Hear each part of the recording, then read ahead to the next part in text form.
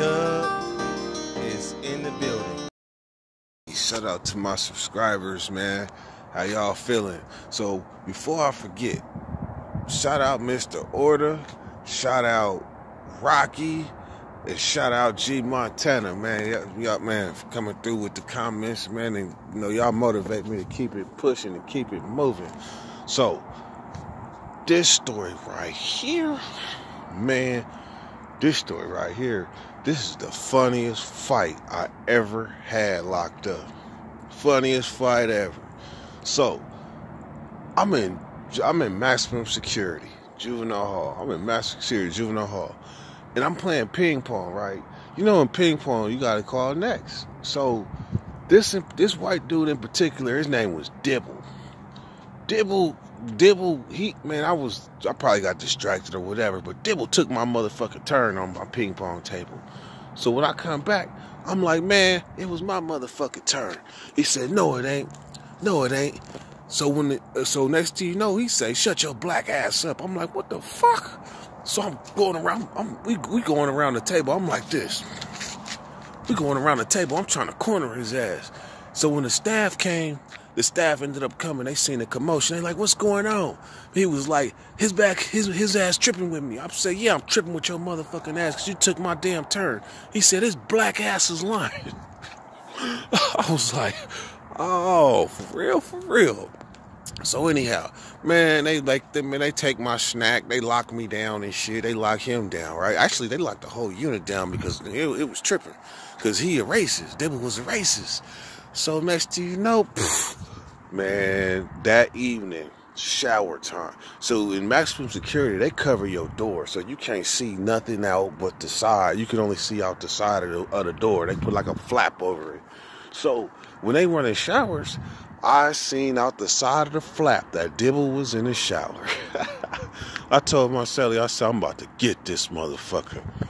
Man, as soon as I go into the shower, it was only me and Dibble. Man, Dibble was on one stall, and I came into the front. When he seen me, I put my dukes up. He said, oh, you want to fight?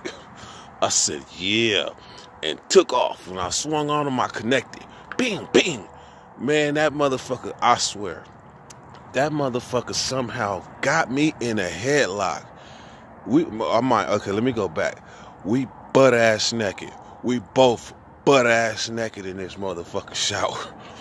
Man, this motherfucker, when I swing, I hit him. Bang, bang, and that motherfucker put his head down or something. I don't know. It happened so fast, but this motherfucker put me in a headlock. And in the commission of this headlock, man, I had a panic attack because I couldn't breathe. I was bigger than Dibble. I was bigger than Dibble, but damn, he had a hell of a motherfucking headlock. So motherfucking strong that I couldn't get out. So what you think I did? Man, I must have grabbed Dibble by his nuts. I grabbed a handful of dick and balls and picked his ass up like this. Now, all I had to do really was do like a drop and just drop, and I would have power drived him head first into the ground. But this motherfucker somehow, when he looked up and seen how high he was in the air, man, he got to shaking.